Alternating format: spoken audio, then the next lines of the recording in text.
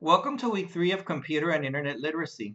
I will be giving you a high-level overview of the learning objectives for week 3, as well as the discussion exercises and the weekly assignments.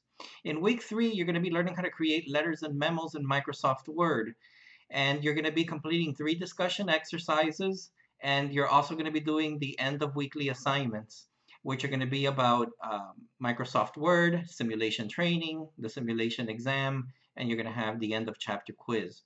You're going to be successfully fulfilling the learning objectives of this week by ensuring that you do all the readings and completing all of your assignments. Good luck and keep moving forward.